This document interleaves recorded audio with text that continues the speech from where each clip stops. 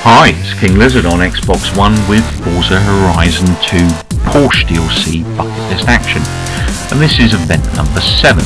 So in event number 7 we get to drive Porsche's Turbo S, and we have a 2-tier challenge for this particular event.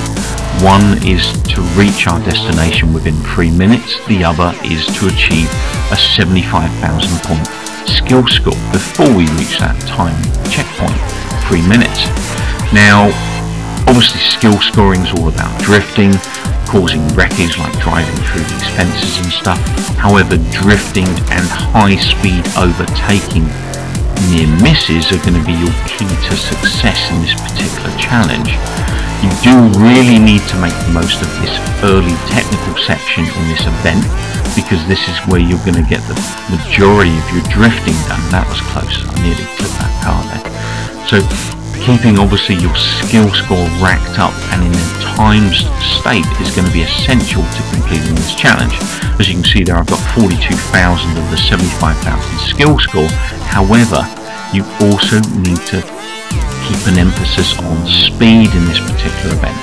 Now the technical section is over, what we have left is a very fast stretch of road. This in fact is an autobahn. So in order to achieve score on this particular section of the event, you need to drive at very high speed as well as perform near misses. Obviously the more near misses and the better speed that you keep without interruption in your score will result in a bigger score at the end of your chain. Now, as you can see here, I'm up to a 2.2 times score. Obviously I've got to keep and maintain this top speed that I'm doing in order for that score times to keep building. Now obviously if you see a car, do get close to it, do perform a near miss, and that also will ensure that you increase your score. So this is quite a tight old race there. As you can see, you can afford to make a mistake. I made a mess there. I've still only got 44,000, but I've got 1.9 miles in order to bring that score back that I just lost. So I took a cheeky little drift off the track there, another near miss. That brings me up to 2.8 times, 30 times. So it's going to be tight, this one, because of the error I made. Without the error, it's doable and it's not too difficult, to be honest. But if you make a mistake, obviously you're going to make things a lot harder for yourself, like I have in this particular video.